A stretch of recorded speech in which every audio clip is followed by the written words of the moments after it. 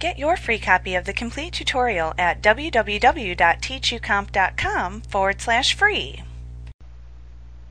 You can create calculated fields in queries.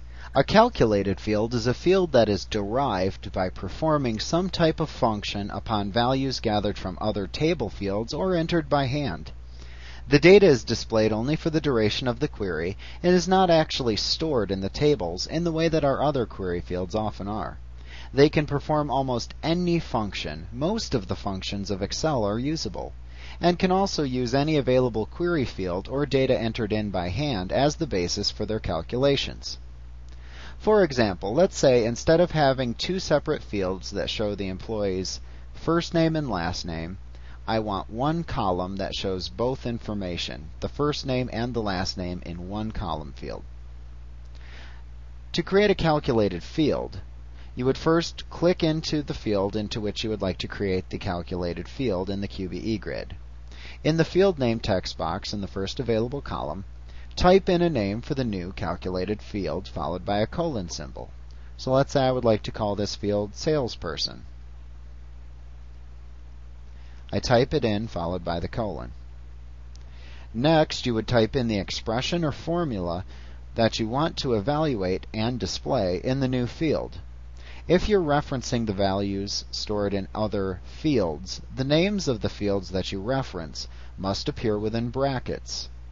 If you happen to have two fields with the same name in two different tables shown in the design grid above, then you must type the name of the table first in brackets, then a period, immediately followed by the field name enclosed in brackets.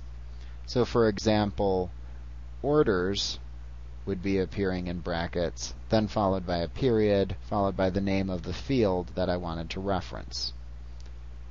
You can only refer to fields available from the tables within the query, not just any table in your database.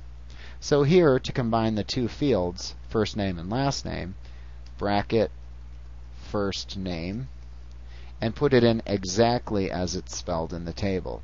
It's not really case sensitive, but it is very sensitive to spacing and punctuation errors. Then I want to concatenate first name with last name. Concatenate is just a fancy way of saying smush together.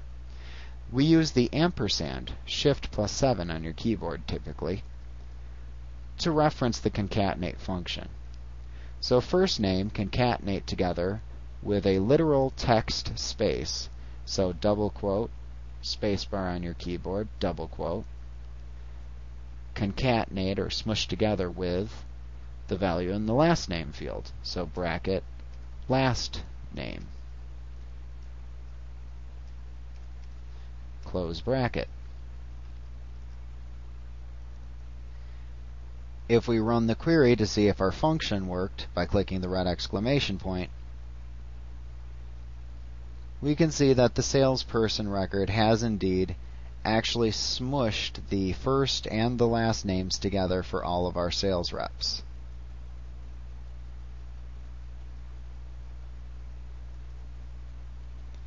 And that's an example of using a calculated field. Once again, make sure that you investigate some of the functions that are available in Access, or even the functions that you've used in Excel, like sum, average, max, min. Those are all legitimate functions that could be performed within a calculated field. Also your standard mathematical operators like plus, minus, // for division. You can use all of those too. Like what you see? Pick up your free copy of the complete tutorial at www.teachucomp.com/free.